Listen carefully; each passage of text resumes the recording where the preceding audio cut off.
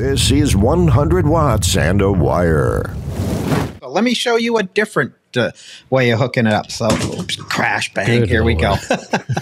Here we go. So I just pulled this antenna down. It was up in the air, and I just pulled it down. So here is a 4-to-1 balun. This is an off-center fed dipole, but this doesn't matter.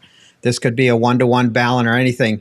But so we have the eyes here, and the wire's turned around, and this wire coming out here is coming out of the balun. But I used wire nuts. Mm-hmm. You just twist it together, put the wire nuts on there, and away you go. Simple. You don't need to solder, and just put the strain relief is on here, and then your electrical connection is here. So there's these MFJ baluns which work great.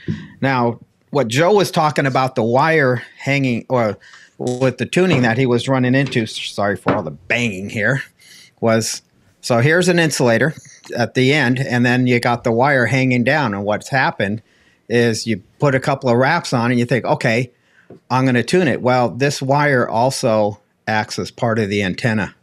Mm-hmm. So what you need to do is you need to bring it all the way around, because RF actually floats. It rides on the surface of the wire. So now you have your end of your antenna is right here where my index finger is.